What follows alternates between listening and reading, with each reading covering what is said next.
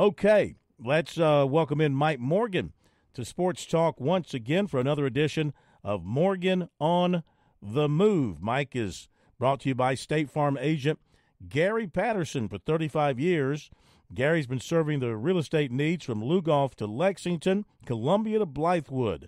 Your auto, home, life insurance, and business insurance can all be handled by Gary. Gary spends countless hours helping South Carolinians with all their insurance needs and making a difference in the community. Go check out GaryPatterson.net today, and Gary will go over the best plans for you and your family. That's GaryPatterson.net. Brought to you by Love Chevy. Act now for springtacular savings on the best selection of new Chevys. I-26 at Harbison and at lovechevy.com. Together, let's drive.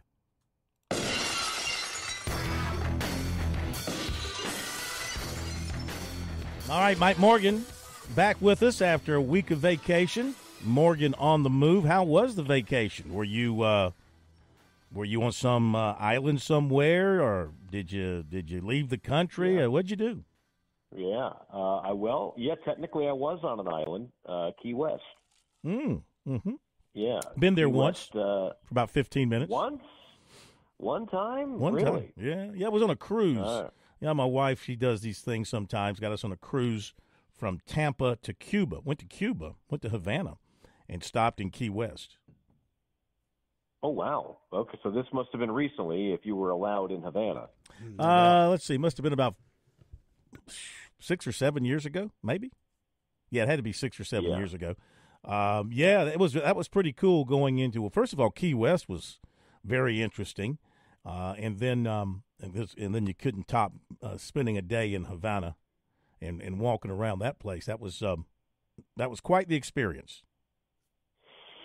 Yeah, well, you and the Castros have quite a lot in common, both being communist and all. Well, I thought about staying and finding a village and just staying over there, but yeah. Actually, I was gonna try and find a room over at doggone it, what's the name of the military base? Guantanamo. Yeah, I was gonna go visit Guantanamo Bay where they shot the scenes from A Few Good Men, and find that wall that he was talking about. Lieutenant Weinberg. Continue. Who's going to keep freedom? All right, so Calipari leaves Kentucky for Arkansas. Didn't see that coming.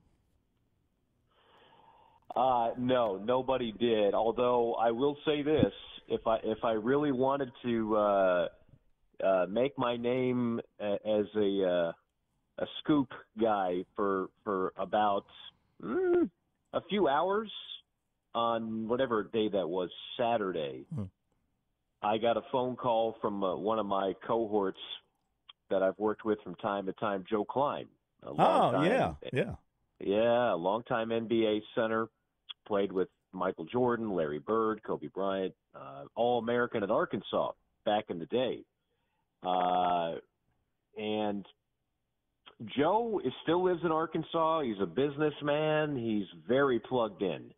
And he just text messaged me out of the blue, Mike, I'm here in Cal to Arkansas. And I immediately said, Joe, you got to stop day drinking. Yeah, right. I don't see that happening. He said, nope, I'm telling you, the owner of Tyson's Chicken is friends with Cal. They play golf, and he's got, he's a billionaire. Yeah. You and I both should have gotten into the fried chicken empire. I think the chicken business would have been a good way to go. Yes. It's not bad money if you can start that bad boy up.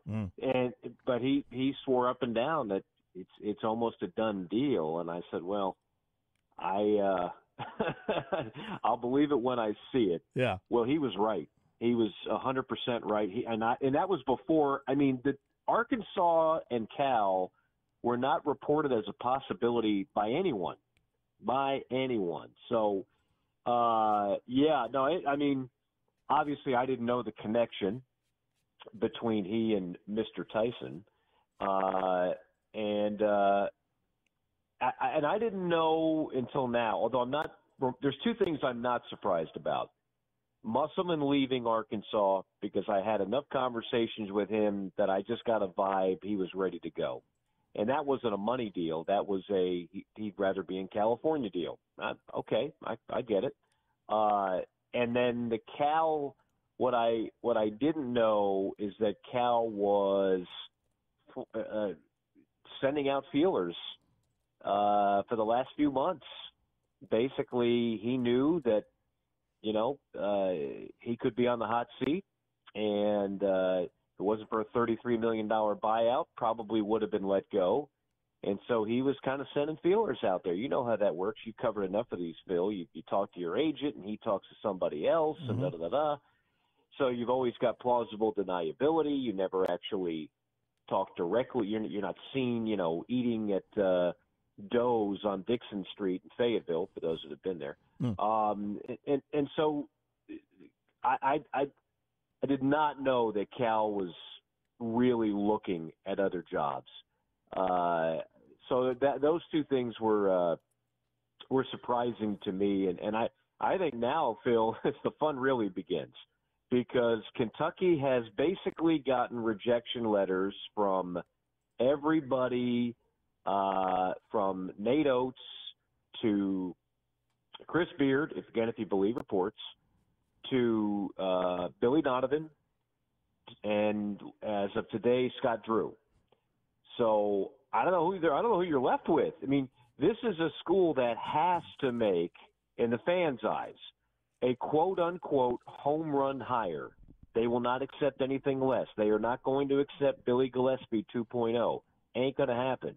But who are you going to poach at this point? I think it's fascinating. Pretty evident that the administration there at Kentucky caught off guard by this, because it does not sound like they had a very good game plan in place, a succession plan in place in case something like this happened. I mean, Kentucky doesn't go fishing for candidates. They sit back and wait for top candidates to come to them. So it sounds to me like they were caught with their pants down here a little bit. Let me make an analogy to you. Dabo Swinney, okay? Dabo, 2 national titles, 5 or 6 consecutive college football playoffs. He came out, it took him a few years. Quite frankly, it took him longer than Cal. But he was on fire, right? Mm-hmm. And it could walk on water at Clemson. Much like Cal, after going to 4 Final Fours and winning a national championship in 2012, could walk on water. They both have, let's just say, effervescent personalities that people seem to gravitate toward. They're involved in the community, and I think overall fans of those particular programs think that they're good people. Cal did a lot for the Kentucky community, a lot. That was one of his strengths. Dabo has been a guy that I think has made his bones doing the right thing at Clemson. But then all of a sudden you stop winning to the level that you're used to. And all of a sudden, and I'm not saying this is happening at Clemson. I'm trying to make an analogy as best I can. But let's just say Clemson has another year where they don't win the ACC and they don't go to even the expanded playoff, and there's talk, but there's a big buyout. So Dabo and the AD, much like Cal and Mitch Barnhart at Kentucky, they go on a live press conference, and they sit there, and even though there were rumors of a strained relationship, they have a kumbaya moment. Mm-hmm. Dabo's happy at Clemson, the AD's happy to have him, and all is great in the world. And then all of a sudden, a couple days later, Dabo announces he's taking the head coaching job at, LSU, because Brian Kelly gets fired. That's what just happened to Kentucky. You basically – you gave Cal another life raft, in part because it's very expensive to fire him. You go out of your way to convince everybody that everything is great and we can't wait to have you back another year. And then a few days later, he says, "Oh, by the way, I'm gone. I'm leaving for another SEC school." That's what happened. And I would say it's safe to say that they didn't expect it. Now, a lot of Kentucky fans would tell you, you know what? Good. You just saved us $33 million. So go ahead and take the job. and Woo Pig Sooie. That's okay. We were ready for a change, and we were told we couldn't make it financially. Well, now we can. So some people are actually looking at this as a win-win for Cal, a win-win for Kentucky, a win-win for both fan bases. And maybe they're all right. We'll just have to see how it unfolds. Mike Morgan on the move here tonight on Sports Talk with us tonight. Mike, one final follow-up on the Kentucky thing, and then we'll move forward. With the exception of Scott Drew, it seems they are ready to hire someone within the family in the SEC. So you asked the question, the next guy who's pretty good at moving around and staying one step ahead of the NCAA, would Bruce Pearl have any interest in leaving Auburn for Kentucky, do you think? It's a fascinating name. It's come up. Look, here's the thing. When Kentucky calls you, you don't ignore the call. Right. You know, you make sure you call and you hear what they have to say, because if people like Bruce Pearl can win at Auburn and take them to a Final Four and win multiple SEC champions, it's not like Bruce has just been good for like 1 year.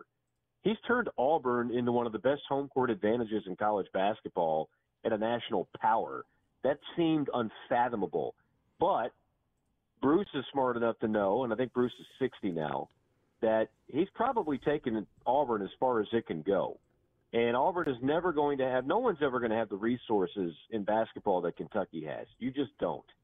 And so Bruce has always been with underdog programs. He took over Tennessee when it was a little bit messy. He took over Auburn when it was a train wreck. He worked at UW Milwaukee, took them to a Sweet 16, won a national championship at Division II Southern Indiana. Maybe for once in his career, he'd like to have the keys to the Ferrari as opposed to the Prius. And I would never say never because of that. Bruce is happy at Auburn. Him and John Cohen, the AD, have a very good relationship. But you can't ignore what Kentucky has to offer if, in fact, they make an offer. What's wrong with the Prius? 45 miles to the gallon, hybrid, saving the environment. What's wrong with the Prius? You did hear him say Ferrari for Prius, right? You did hear the first part of that. Well, yeah, that's what Mike drives. Those ESPN announcers, they all drive Ferraris and Corvettes and Mustangs and Camaros. The rest of us are driving Priuses. I drive whatever is available at the rental counter in Tuscaloosa, in Starkville, in Baton Rouge. That's what I spend most of my life driving. It's no Ferraris at the National Rental Car. Mike, if we may, for just a quick second, let's shift gears over to the Braves. We'll leave what happened today to the side. But 16-4, they lose to the Mets. To the Mets, yeah. Should the maybe this is a better way to phrase it. How concerned should Braves fans be about the news regarding Spencer Strider? And anytime you hear UCL injury coming out, you immediately think Tommy John. Now, he's been placed on the injured list. But, I mean, how concerned should you be about him? Extremely. This is a very deep team and a very deep staff, including the bullpen.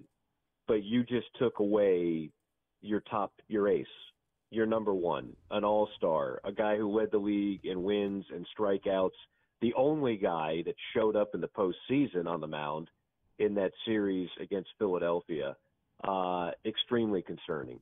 You can't just go and replace him in a trade right now. And you can try, but chances are you're not getting a Spencer Strider.